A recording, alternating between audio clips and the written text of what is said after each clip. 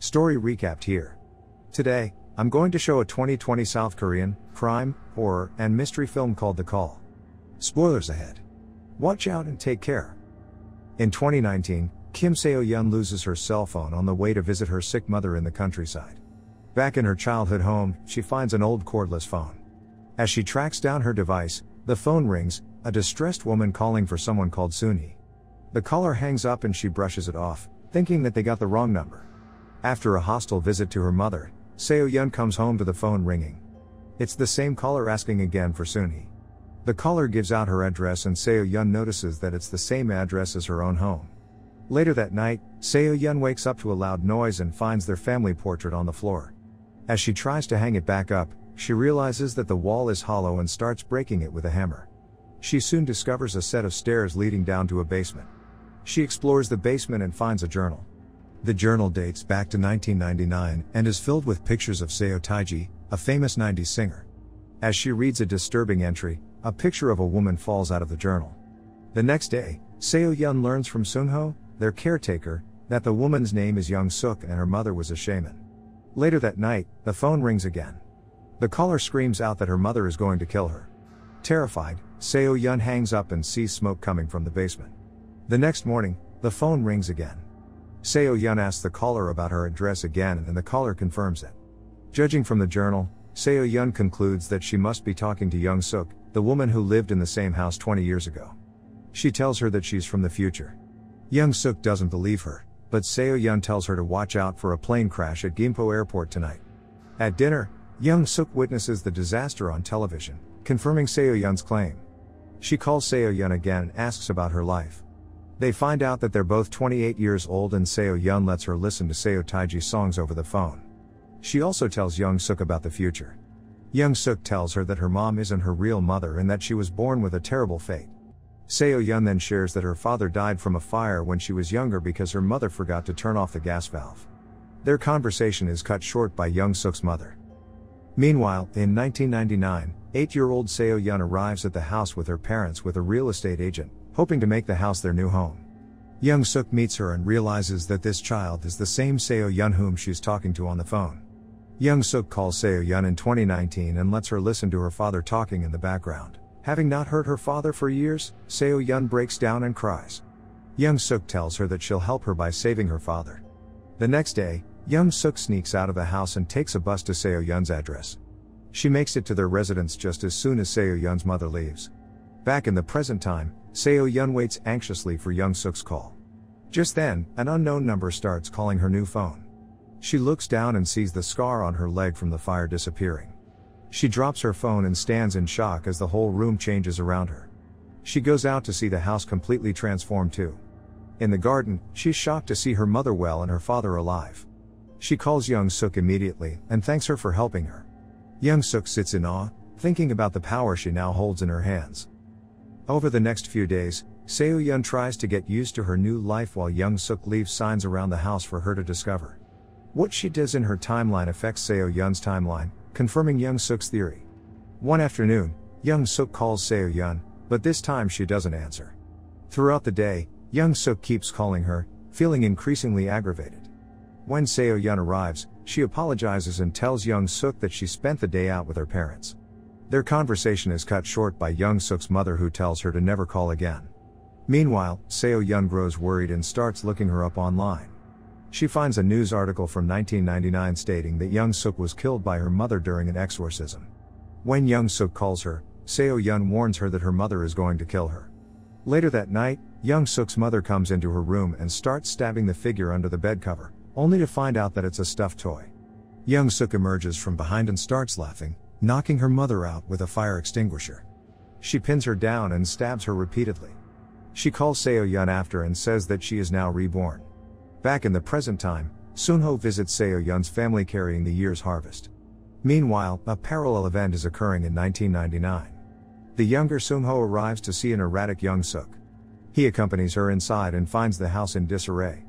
As he puts away the fruits in the fridge, a trash bag falls out, containing the bloody severed head of Young-suk's mother. Back in 2019, Seo-yeon is having dinner with present Seung-ho and her family when the phone rings. She answers it and hears younger Seung-ho's voice in the background and then a loud thud before the call ends. When Seo-yeon returns to the kitchen, she finds Sung-ho gone.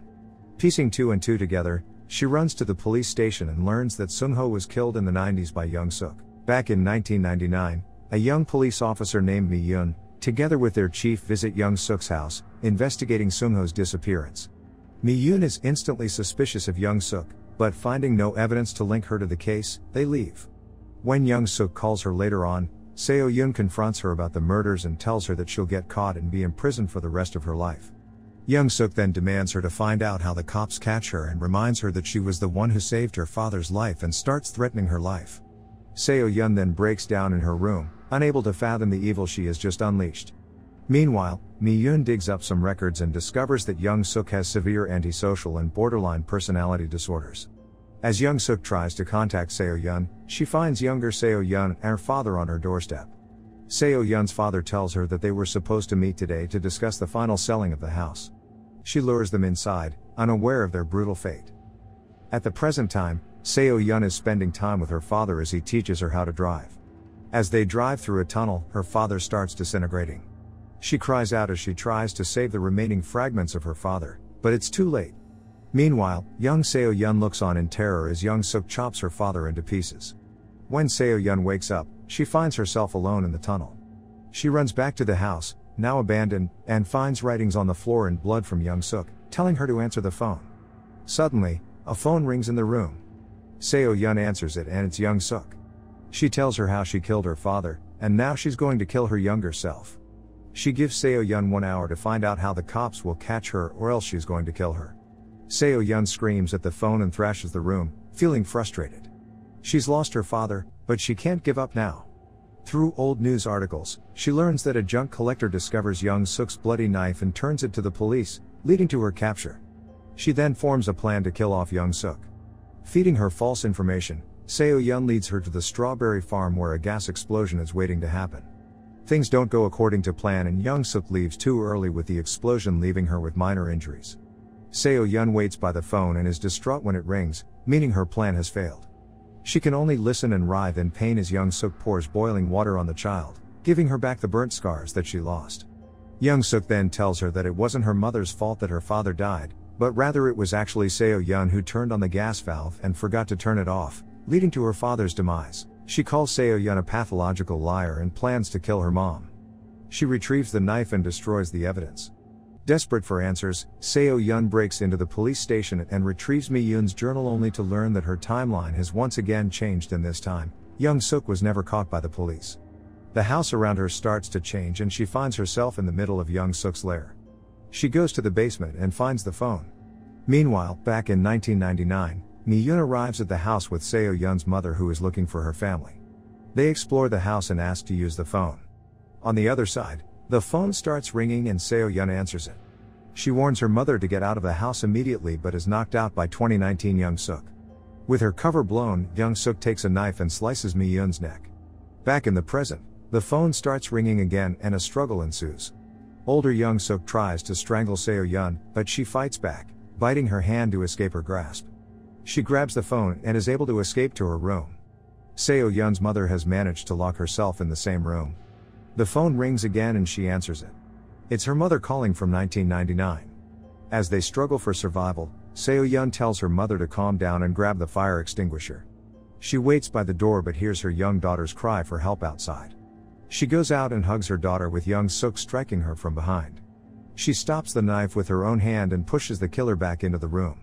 Meanwhile, Seo-yeon waits in the room as she sees the spatter of blood appearing on the wall, and now older Young-suk has made it to the room. But just as Young-suk is about to strike the child, the mother appears and pushes her off the balcony. In 2019, Seo-yeon wakes up and finds herself alone in the house. She runs to the hospital but doesn't find her mother there.